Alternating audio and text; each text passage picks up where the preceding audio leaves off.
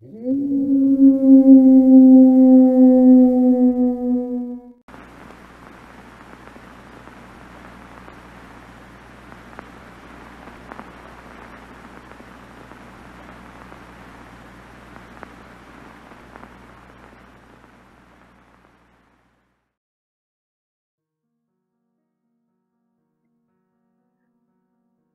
am not a social man, and I've had few friends in my life.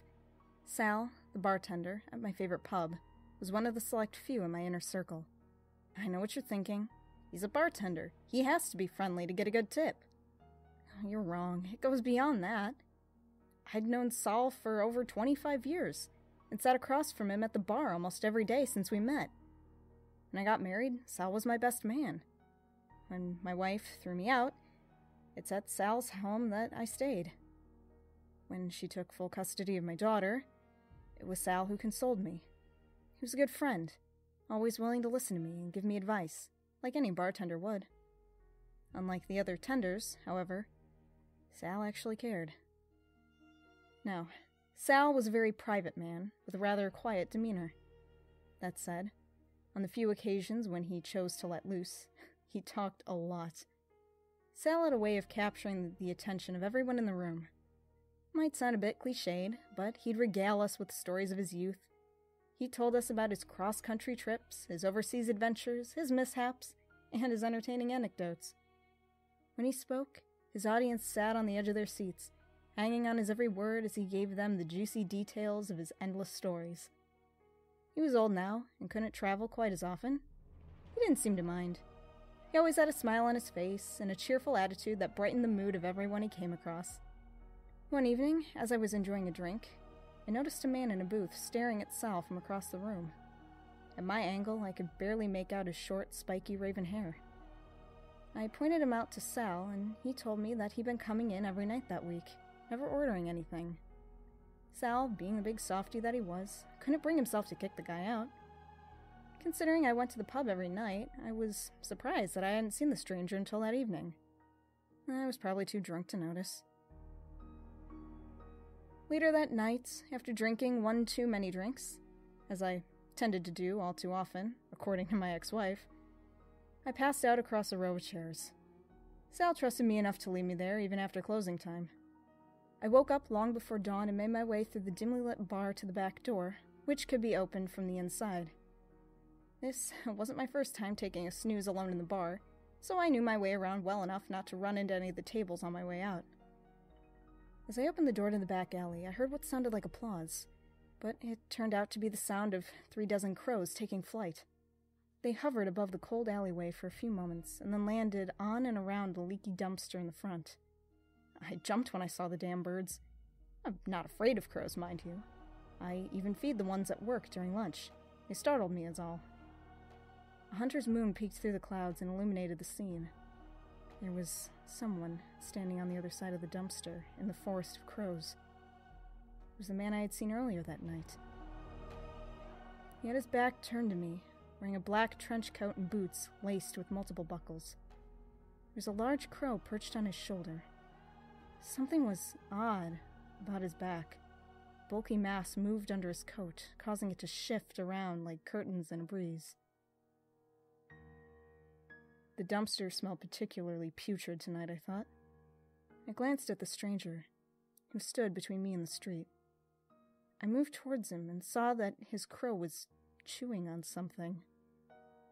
At first, I thought it was a gummy worm, but as I approached, I realized it was much darker and oozed crimson blood into the cold, wet pavement. Then, I saw Sal. He was lying on the ground, his body ripped open, serving as a buffet to the hungry crows to feast on. They pecked at his innards, taking turns chewing on his softer organs.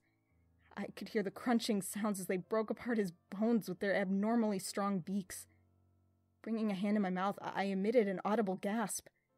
The sound caught the stranger's attention, and he slowly turned to face me. His golden, serpentine eyes reminded me of headlights. Something in his left hand gleamed in the moonlight. It was a short, silver dagger, the edge covered in liquid that belonged to my friend's veins. I should have been terrified, angry, sad. But I felt strangely calm. My eyes were transfixed on the surreal scene and the man at the center of it all. Though he held a weapon, and though he had used that weapon to murder my friend, I didn't feel as though I was in any danger. The man gave me a quiet smile of a Grecian statue, projecting calmness, despite the feeding frenzy at his feet. His footsteps echoed down the narrow alley as he made his way towards me. My heart thumped hard in my chest. Paralyzed with fear or disbelief, I watched him outstretch a hand to my face, with a gentle elegance seldom attributed to the male gender. The crow on his shoulder tilted his head, as its master scraped his long black nails against my cheek. I felt a faint stinging sensation, no worse than that of a paper cut. The man gave me an amused hum as he brought his fingers to his mouth and tasted a few drops of my blood. Not sure how long it took me to snap out of the shock, but when I finally did, I looked towards Sal's final resting place and saw that there was nothing left of my old friend. Not even a drop of blood. The stranger turned his back to me, and a sudden flood of adrenaline compelled me to grab a wood plank from the ground. I threw myself towards the man, but stopped all of a sudden as his trench coat slid off. 2 massive black wings clutched to his back like climbing vines. Black veins led to and from the appendages, which flared out in a sound similar to that of an unfurling sail. The man gave me one final look and spoke to me in a deep, booming voice. "You'll thank me one day," he said. With that, the crows took flight and the man disappeared. I was left alone in the alleyway as the sun rose. No evidence of the man, his crows, or my dead friend. I tried going to the cops, but what could I tell them? I sat in front of the police station going over all the facts in my mind. They'd never believe that some sort of crow demon and his army of minions ate Sal. I ultimately chose inaction, hoping I'd merely suffered a booze-induced nightmare. It was no nightmare. Sal was reported missing by the pub's owner a few days later. An investigation began, and what the police uncovered shocked even me, who had seen a guy get eaten by a flock of crows. They found evidence linking Sal to no less than 15 cases of missing children. He had kept trophies of their remains hidden in a safe under his bed. Then it hit me. The reason for Sal's frequent trips in his youth. He had been doing the wretched deed far from home so he wouldn't get caught. And this may sound weird, but I am still grateful for Sal's friendship. As I explained earlier, I'm not a very social man. When you get to be over 20, it becomes a lot harder to meet people outside of work, and the friends you do have tend to drift away. Sal helped me through tough times, and I'll always be thankful for his friendship. I still mourn him, not the bad parts. I mourn the loss of the man that I thought he was. It may seem strange to you, but that's how I feel. These days, I've stopped drinking. I haven't set foot in that pub since the day Sal died. My ex and I even got back together. I get to see my kid every day, and this is the greatest gift of all. I guess, in a way, losing Sal was one of the best things that ever happened to me. On my way home from work yesterday, I saw a crow with familiar snake eyes gleaming like headlights. He gave me a knowing nod, and I knew we understood each other. Among the horrific things found in Sal's home, they had retrieved a fully packed duffel bag, a single one-way ticket to Mexico for the day after he was killed, and hundreds of photos of my wife and daughter. The crow man saved them.